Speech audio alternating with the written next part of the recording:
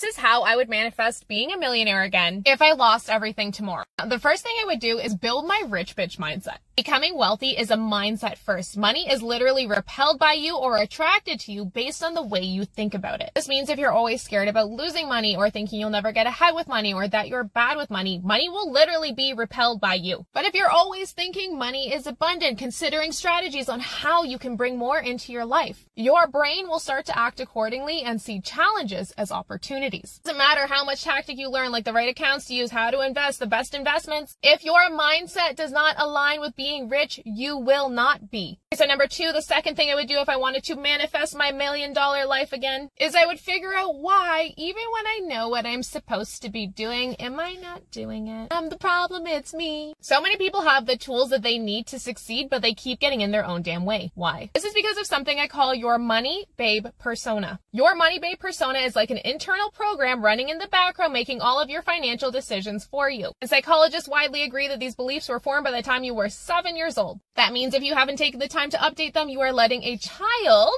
make your financial decisions. Now, I'll let you tell me if that's a good thing or not. Now, I have actually created a free quiz to help you figure out your money babe persona, along with specific tips for that specific persona to help you start winning with money. After you take the quiz, you'll get a series of emails that will help you upgrade your finances even further, like a list of 20 things that you can do to change your financial situation right now, and our No Budget Babe financial audit. All free. Find it at nobudgetbabe.com/quiz or through our link in bio.